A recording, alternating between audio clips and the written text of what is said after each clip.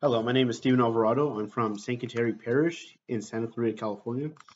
This is my first year here at the Queen of Angels Center of Priesthood Formation.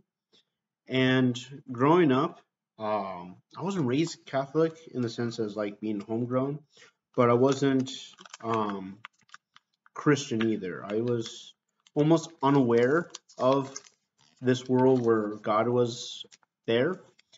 But somehow, my grandparents on my dad's side, growing up, Christmas and Easter, we would always go to a church in the valley. And since my sisters and I weren't raised and taught about the faith or anything, we like going to church growing up. And I didn't know it was Mass at the time. But we would always kneel in front of our Blessed Mother, Our Lady of Guadalupe image. And there was something about that image that got my attention. It tugged at my heart that I felt connected for some reason. And fast forward several years, I was about now 9. Um, I was living with my biological mom before we were taken away and went to go live with my great aunt and uncle. And they were very devout Catholics. And they brought my sisters and I to Mass um, outside of just Christmas and Easter. And the first time I ever was intrigued at the Mass itself was when I first attended All Saints Day Mass. And it wasn't just because the priest was wearing a different color or something was different. Obviously, it was different because it was the Mass. But what got my attention, though, was St. Francis of Assisi. Um, I was intrigued. I didn't know who it was at the time, but then I asked my dad, or my great uncle at the time. He told me a little bit about his story, and I was very into it. I really liked it, and I also liked his image. So I wanted to go learn more. And the more that I looked into his life, from early life to ministry to the works he's done, I was very intrigued, and I wanted to do something just like him. So as a result of it, my parents later put me and my sister in RCIA since we weren't baptized. And after 2 years of being in RCIA, I was baptized and was confirmed on April 19, 2014 at Easter Vigil. And it was a very memorable day. And um, from that day, and even a little bit before, um, I was an altar server, an usher, and a volunteer for the ministry of hospitality at our hall. And during this time as well, I had a small call in my heart to do service to help God's people in a sense. And I really like helping at the parish. There was no other place I like going uh, instead of the church. I was always there all the time on Sundays and some even on Saturdays and any other events we had during the week.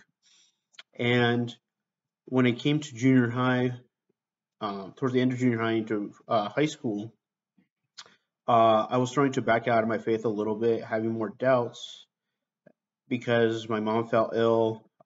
Things were just chaotic, and I thought the world was just spiraling out of control.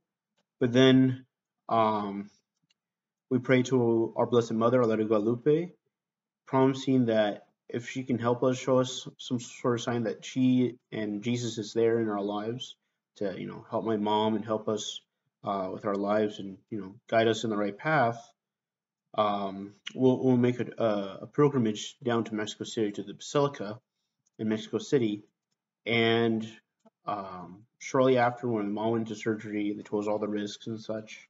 She was in ICU for quite a while, but then we repeated our promise, asking for their guidance and help, and this time not just for guidance on the right path, but healing especially.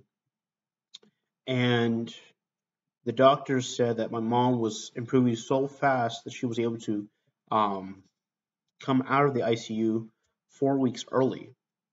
And because she came out 4 weeks early, my dad and I, and including my sisters and my mom, we saw this as a miracle because we were always praying the rosary on our trips to LA to visit my mom daily. And even though we had school, we would do our homeschooling work even at the hospital to be with my mom. And because of this, we went down to Mexico City, we went to the Basilica, and we gave our thanks um, to our Blessed Mother.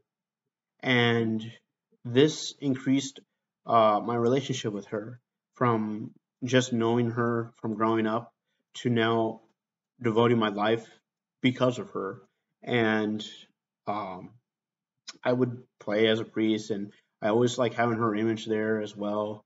And by the time I got to like midway through high school, I was already asked a bunch of times, and I still didn't know quite how to answer it. But who or what do you want to be when you grow up? What do you want to do after high school? What do you want to be once you finish school? Like, who are you going to be in the world? And you always have the typical answers. I want to be a chef. I want to be an astronaut. I want to be an actor. But for me, I always wanted to be an astronaut, an engineer, or something. But those things that I liked to, so I could become those things, were very temporary, very small things for me. But the only thing that I had big in my heart that I loved the most was the church. I know there was a lot more to learn. I knew that there are a lot more responsibilities, but I was willing to learn more and to be more, to be with the church.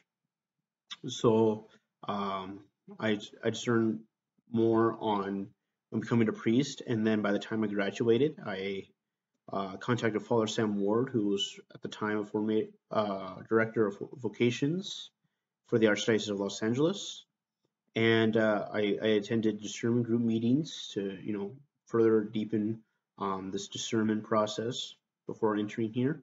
And then I was given the application, the chance to apply to the Queen of Angels Center. And after I applied, and they accepted me, and now this is where I've been for the last eight and a half months or so.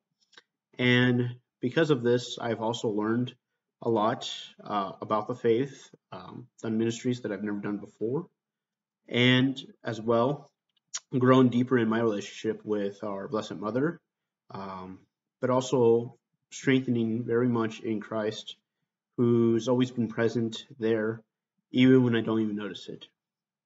And because of this, um, as I continue on formation, I do encourage for more prayer as I continue to pray for you guys, and I want to thank you as well for the many people who's been praying for vocations, um, and thank you for your prayers as well. So thank you and God bless.